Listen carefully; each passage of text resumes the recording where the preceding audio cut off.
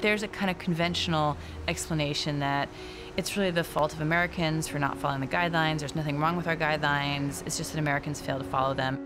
But government consumption data confirms Americans did as they were told and dutifully cut back on natural fats found in red meat, whole milk, eggs, animal fats, and butter. But we still gained weight. One of the analogies that I like to use is, imagine you had a baseball team that lost every single game for the last 50, 60 years. And you're like, well, those players, they just don't know how to play. None of my players know how to play. Well, at some point you'd have to say, maybe we should take a look at our coaching strategy. It can't be the fault of all of those players for decades. But that's basically our explanation for why Americans are getting fatter and sicker. It's their fault. They just can't do it right.